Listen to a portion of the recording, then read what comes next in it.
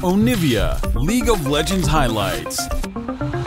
Be the #1 Talia into his ear player so far this season. So it feels like a pick that is quite strong here. There's a lot of macro elements to what you can do with a lead here in this draft with Hanwha Life, especially if Doran is disastrous.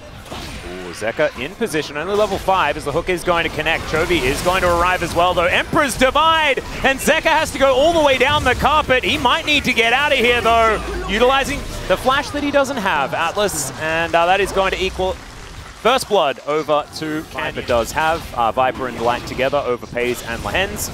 But Senna is more of that investment deal.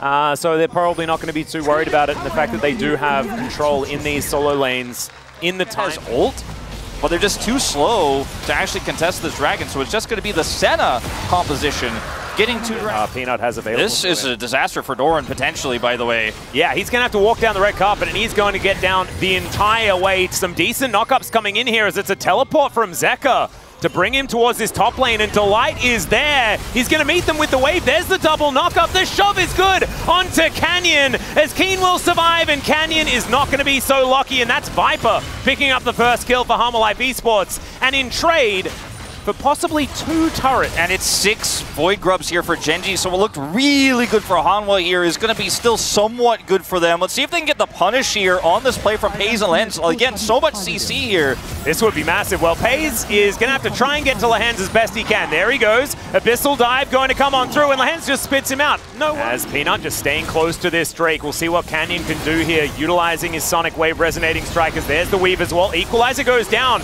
Not as much value as the first one, as Lehens dives in. Not going to get knocked up by Doran though, so he's able to break those chains as Peanut's next to the Drake, but he's not going to be able to take it. It's Canyon that locks it down, but can they win the team fight? As now Canyon looks to get out with the safeguard, does so quite nicely. Keen also at 50%, and Hanwha Life Esports just not enough damage in this one. They finally land a hook, but it's onto Lehens. He's tanking for so long, eventually goes down, but so does Doran. And Gen.G now, they could kite away with the victory if they'd like to, and they'll do just that. But if you don't have any map control, you can never get to that flank, and that's the problem that Doran has faced. He had to kind of just walk straight in.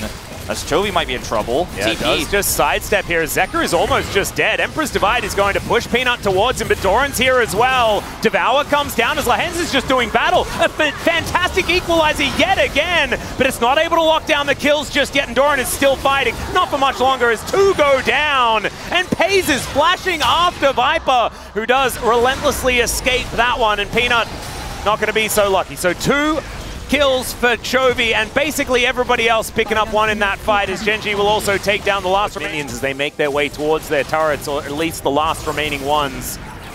As Viper trying to get that damage into and another fantastic equalizer comes down as Canyon doesn't even need to fish for a kick. He's still looking for one, but it does not matter. Zeka is still going to die, and Viper throws a culling once again into Lehens, who's just very happy to tank it up.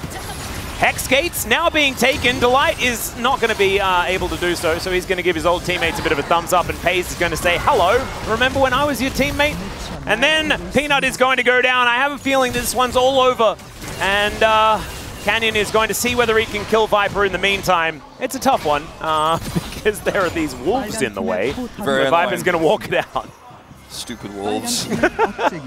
Kill this guy. Oh wait, my Nexus is dying. All he has to do is stop the backs wolf, I guess. That's the story, is Doran just kind of evaporates, and Canyon once again is trolled by Viper. Maybe this is just the mental damage to be done towards the end. Can he actually win? No, he can't. Because Canyon flashes on top of him. You can see the frustration and the satisfaction as that kill does come through right before the Nexus goes down, and Gen.G feels like they came back a little bit after their defeat again.